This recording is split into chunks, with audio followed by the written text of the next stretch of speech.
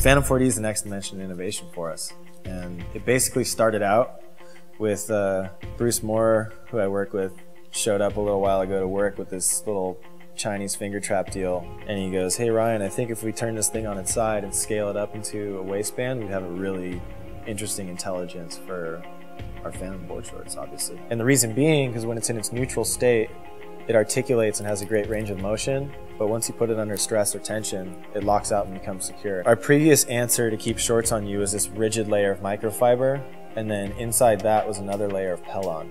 So what if we could eliminate that, eliminate a rigid layer of microfiber, and almost come up with something that was like a smart stretch that constricted on your body like the finger trap did. What this waistband does on Phantom 4D is really interesting, where you put it on the body and it actually follows the contours of your body.